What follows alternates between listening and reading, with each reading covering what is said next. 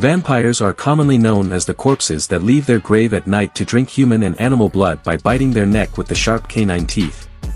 Vampire legends can be found in various ancient civilizations like Mesopotamians, Hebrews, ancient Greeks, and Romans. But these vampires are not necessarily human corpses, rather these are supernatural demonic entities.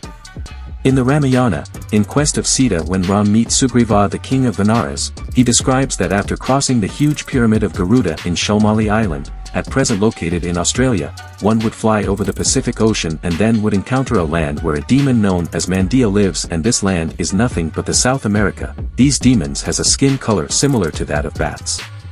According to Kishkinda Khan scripts, during daytime these Mandiha creatures would hang upside down while they sucked the blood of human and animals at night.